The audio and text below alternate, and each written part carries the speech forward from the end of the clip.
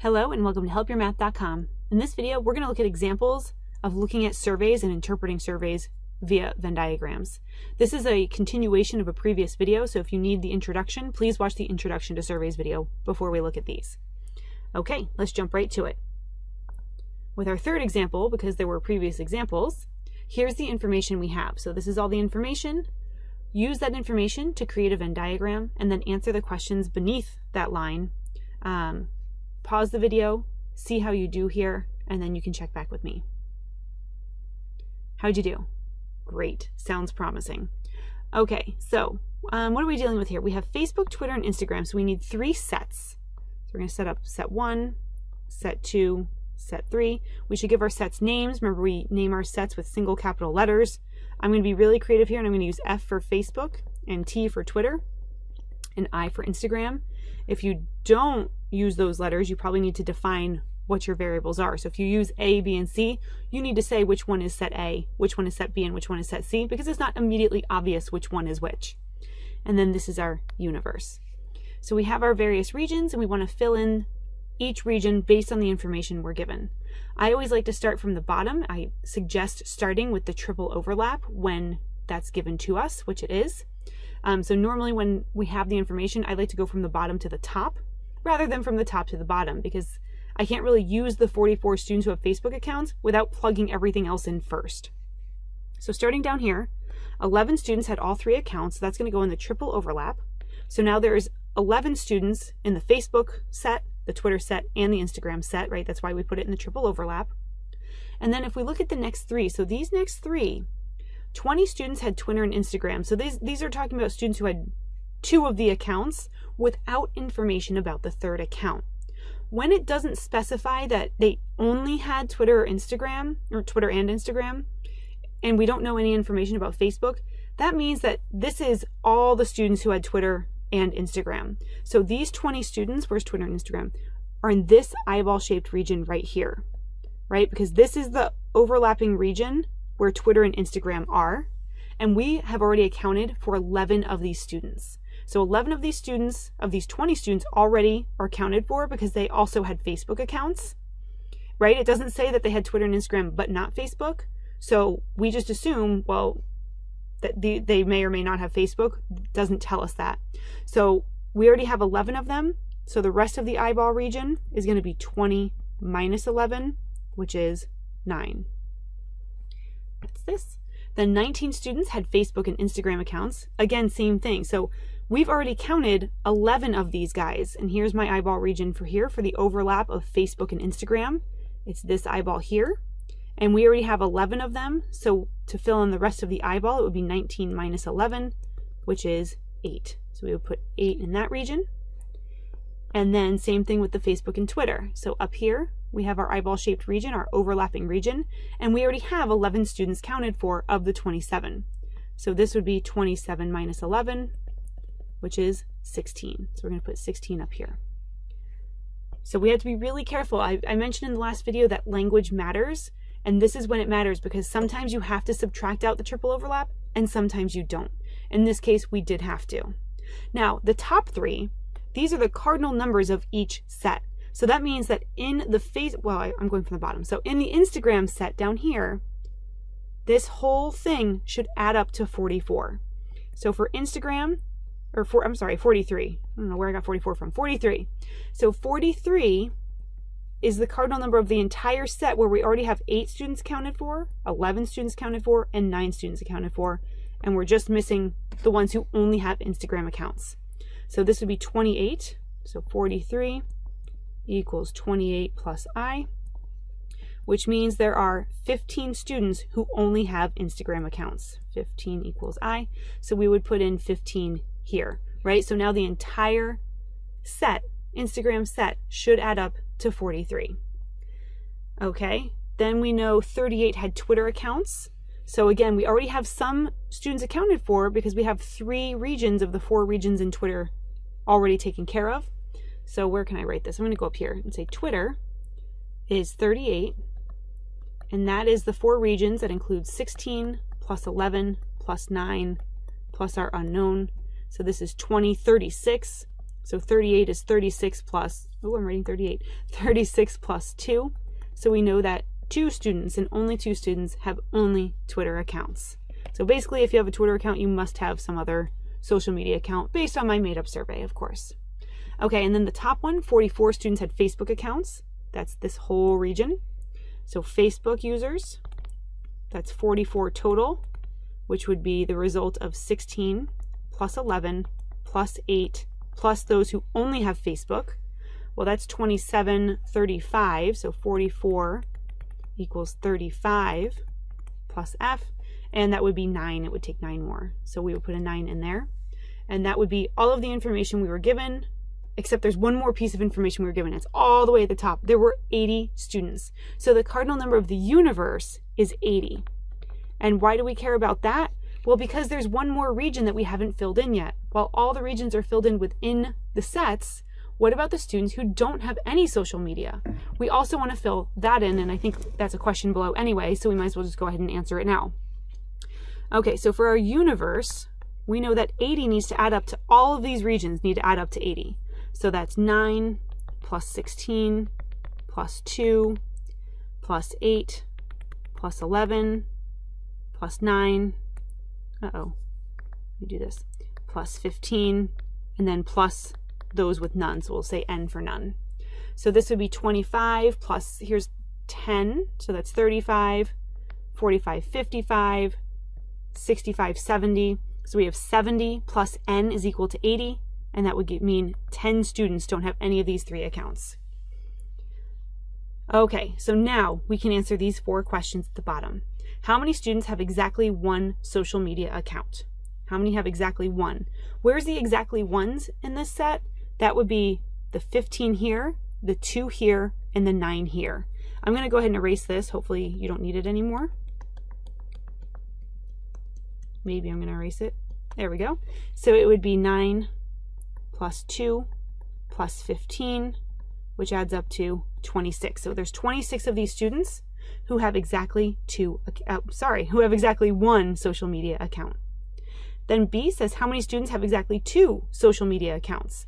So exactly 2, that's the ones where it's the Facebook and Twitter without the Instagram, the Twitter and Instagram without the Facebook.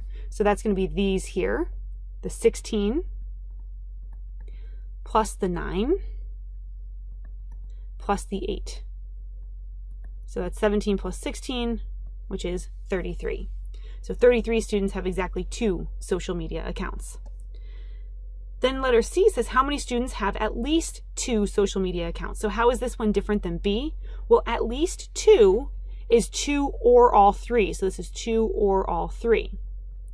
So it includes those 33 who had exactly 2, but now we need to add in the ones who had all 3, which there were 11. So that would be 33 plus 11. There would be 44 who have at least 2. 44 who have at least 2. Then letter D, how many students do not have any of these social media accounts? We figured that out. Remember that was this number up here. That would be 10. So this was one example of setting up a Venn diagram and then answering questions based on it. We're going to do one more example. Here's question 4, and on this page, all you see is the information about the Venn diagram. So I suggest pausing the video and setting up your Venn diagram. And on the next page, there's also a few questions to answer. It was kind of small, so I wanted to get the information as big as possible. And then on the next page, you'll see everything's a little bit smaller. So go ahead, pause the video, set up your Venn diagram.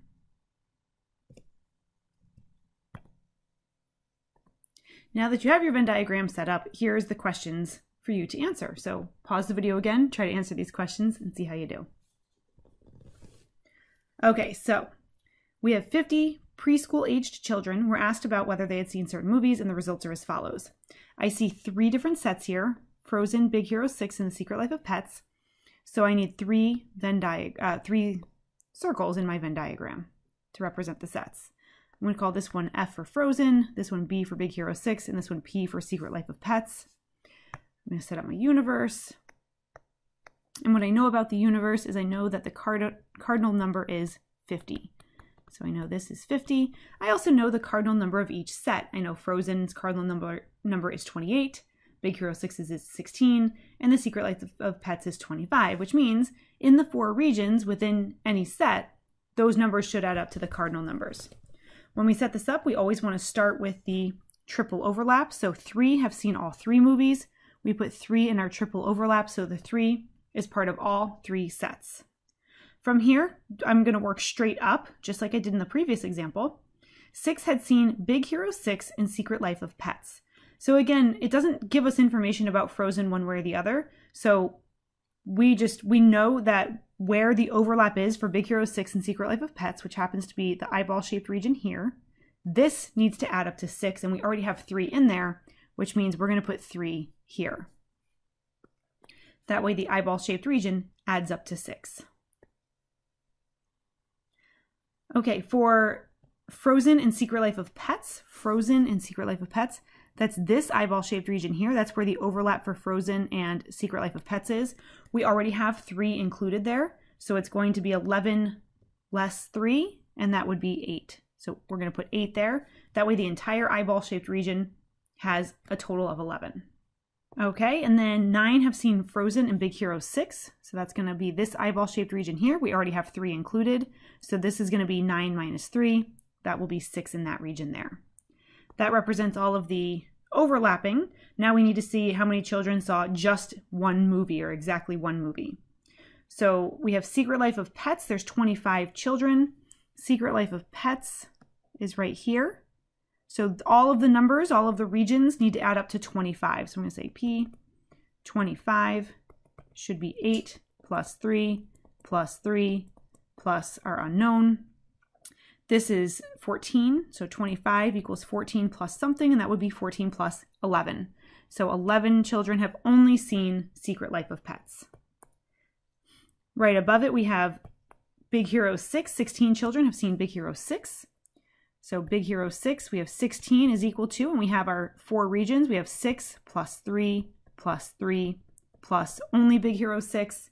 That is going to be 12. So 16 is 12 plus what? That's 12 plus 4. So this region is going to be 4.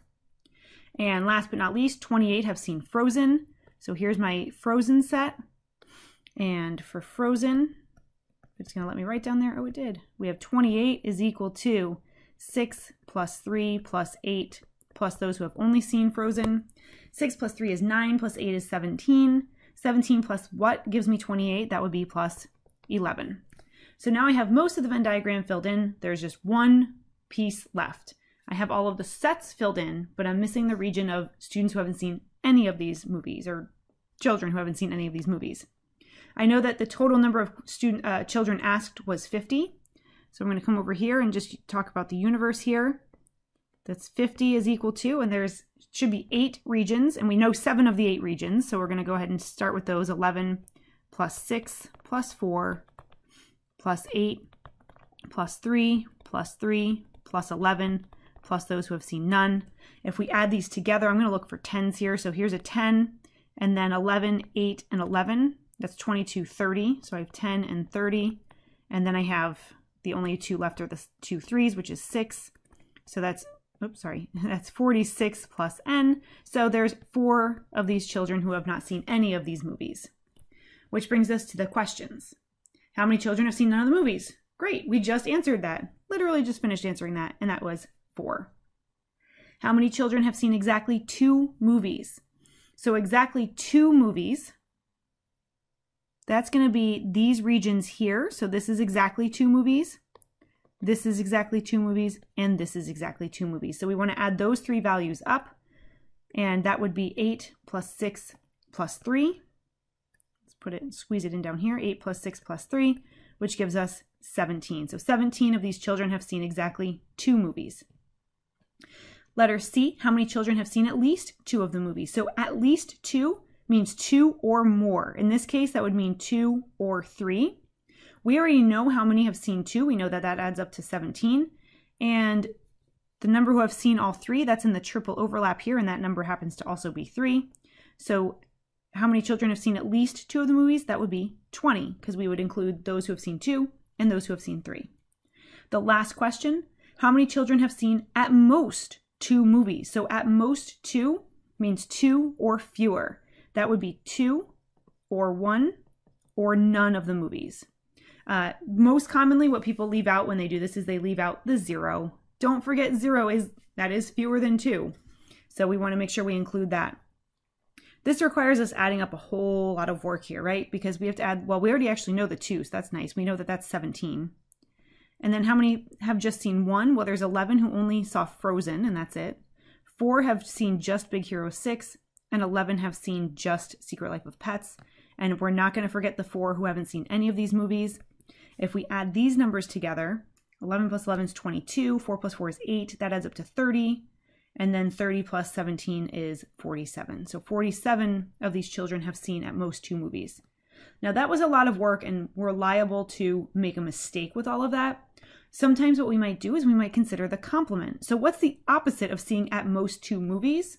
That's seeing more than 2 movies, which in this case, the only option is you've seen all 3. Well, there's only 3 of these children who have seen all 3 movies, which means all the other children have seen at most 2. So we could have also done 50 minus 3 to get the 47. That's called using the complement to help us, and it would have been a lot easier to have done that. Most of us like doing the straightforward, but we do want to look for other options, right? This is all about problem solving and making your life easier. So sometimes considering the complement might be a better choice. These have been examples of using surveys to answer questions and set up Venn diagrams. Thank you for stopping by.